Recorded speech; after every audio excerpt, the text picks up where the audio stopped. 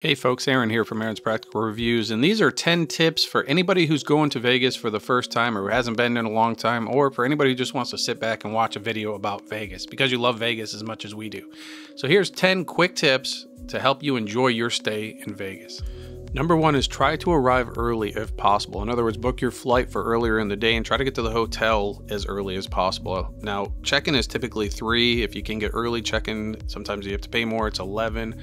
But if you get there too late in the day, as we've done in the past, then you may get stuck with whatever room's available. So you might not get a king-size bed, you might get a horrible view.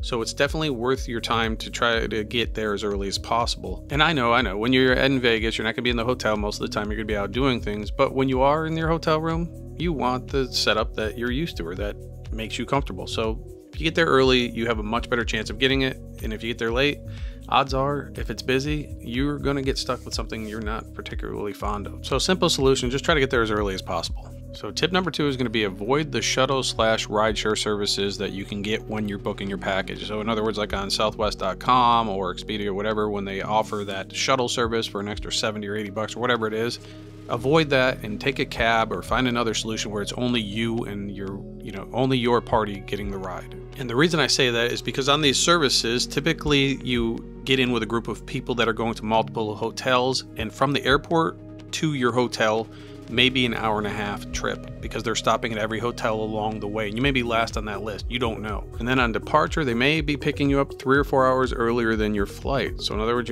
they might pick you up at 7 o'clock in the morning for an 11 o'clock flight, and you're just sitting in the airport for 3 or 4 hours. So it's just been our experience that these shuttles can be unpredictable and you have very little control. So you're kind of better off just taking control yourself and calling your own taxi or setting up your own ride so individually, so you don't have to go as a group and follow their rules. That's all. Just helps you utilize the time a little better.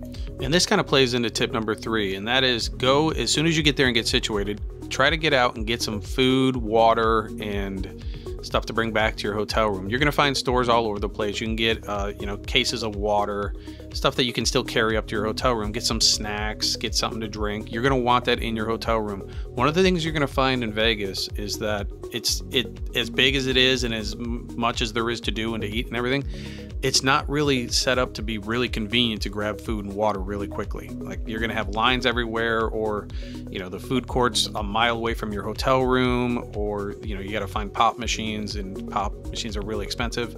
If you can get to a store fairly quickly, get that water, get those snacks in your room, it's going to really enhance your time there, especially if you just want a quick snack or something to hold you over before you're heading out for that awesome buffet at the Bellagio or the Wynn or something like that. You don't necessarily want to go down and spend $30 to $50 at a little burger joint just to get you by till your main meal. And that's going to play into tip number 4, which is make it a priority to hit one of the major buffets. Now, I personally like the Wynn and the Bellagio. Me and my wife prefer the Wynn breakfast buffet. We think that's the best we've ever had in our lives, and the Bellagio dinner buffet. Now, there are obviously a ton of properties with amazing buffets, but out of all the ones that we've gone to, those are our 2 favorites. And if you have a favorite, please let me know in the comments below. I'd love to hear from you. And so now, unfortunately, at number 5, we got to get into a couple of warnings. One is the resort fees. If you're not familiar with going to Vegas at all, expect a potential resort fee at some of these huge properties that have pools and stuff. And that's just going to be an additional fee that doesn't show up in your price of your package, that when you get there at the desk, they're going to ask for money, whether it's 30, 40, I think the highest I've seen is $44 a night. So it may get tacked on an extra $200 right up front at the desk when you go to check in. So be prepared. You can find out if they have one or not, but a lot of times people don't know that that's coming. They get there and it's like, boom, slap in the face, $200 right up front on top of your booking fee. So be prepared for a potential resort fee. And at number 6, another beware of street performers. Now, these people are out there making a living, I get it, and they're doing a service, they're making it more enjoyable and stuff, but before you agree or take any pictures with anybody, or hold any snakes or whatever crazy stuff they're doing, check on the prices they want beforehand. A perfect example, me and my wife went, we're walking by, I have a nice camera, these 2 ladies came up dressed up in this outfit right here, and they said, hey, we want a picture? Sure. Snap the picture. Next thing I know, they're asking us for $40, 20 a piece. We didn't want to cause any problems. I know we probably got scammed a little bit, but you know, they're trying to make a living. I get it. Just beware. Get the terms before you do anything. And they're everywhere now. So, and it does enhance. It is fun to see all this stuff going on, but you know, they're out there to make money, and they know that if you're in Vegas, you have money. So just be prepared. Okay, so tip number 7, and this is big for me personally, is get up early and hit the strip when nobody's there, especially if you like to take pictures like I do and you don't want a ton of people around you. Between sunrise and probably 10 a.m., you've got the whole strip basically to yourself and with a couple other early risers before it gets jam-packed with people. And before you say, oh my gosh, get up at sunrise in Vegas, are you crazy? Well, think about this. If you're from the Midwest or East Coast, you're on a 3-hour time difference there. So 6 a.m. there is 9 a.m. here. So your body's already used to that anyways. And look, I'm getting old. I like quiet, and I like to enjoy that before the main rush. So it's the best of both worlds. You get a little quiet time for us older folks. Okay, so speaking of us older folks, there's one other tip here that's really important. Tip number 8 is that there is a bus that runs up and down the strip all day, and I believe all night. And so let's say you get out and you're at one end of the strip and you want to walk down in every hotel and every casino on the strip, and you know, you get down the other end, you've had buffet, you're exhausted. Don't worry, you don't have to spend an arm and a leg for a taxi. There's a bus that runs up and down the strip. You can go to the bus. They have stops all over. You know, you'll find these little kiosks.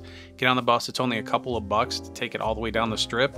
Or you can pay like 15 bucks a person for an all-day bus pass. So if you're worried about walking and maybe your feet hurt or you're getting really tired, don't worry. There is a bus. Check out the bus schedule. Check out the kiosk. Get yourself a bus pass. It'll drastically improve your time there, especially if you have any ailments with your feet or anything like that.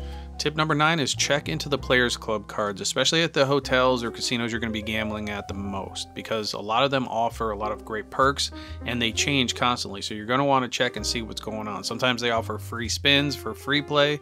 Sometimes they have like special buffet comps, room comps. It's definitely worth checking out. A lot of people just avoid them altogether, but it is a great way to get some free things and to enhance your stay there. But you have to take the time to actually go to the kiosk, sign up if you have, and go through the process. And then you just enter the card in the machines or whatever you do it throughout the day, and you accumulate points, and then you get free things. It's definitely worth trying. And you get on their email, and then you'll notice throughout the year you'll get random emails from these places, and it gets you excited to go back to Vegas. I think that's really why they do it, but they do give you some free stuff, and sometimes it's pretty cool. So definitely check out the Players Club cards at the different casinos that you're going to. So tip number 10 is enjoy the free shows. Look, there's free shows everywhere. These casinos put on these huge elaborate shows because they're hoping they can bring people in for the free shows. You're gonna stay, you're gonna gamble, you might eat there. It's a way to drum up a lot of business, bring a lot of money. It works, and these shows are very elaborate. Some of them are extremely elaborate. You think, wow, this is free? Yes, it's free. Take your time, slow down your spending, relax, enjoy these shows. They're great. So a couple great shows. You've got the Bellagio Water Show, obviously. Circus Circus has one. Fremont Street Experience, that's really cool. The Wynn has the Lake of Dreams. Caesars has the Fall of Atlanta. So there's shows all over the place. You just got to do a little research. The one thing about Vegas is that these show times and arrangements change all the time. They're always trying to improve and add new things. So it's good to just double check and make sure these shows are still going on or what times they're running. But other than that, sit back, relax, enjoy these shows, slow down that spending, because trust me, you're going to spend enough money there. It's nice to have these free options. So that's it, folks. That'll do it for this list. Hopefully this was helpful for anybody getting ready to go, or at least give you a nice foundation. And look, this is our experience. Everybody's is going to be different. Everybody else, their tips might be different too for people who go. But this is just our personal experience, so we thought we'd share. And if you have anything you want to add, please leave it in the description below. But that's it, folks. Thanks for watching, and have a fantastic day.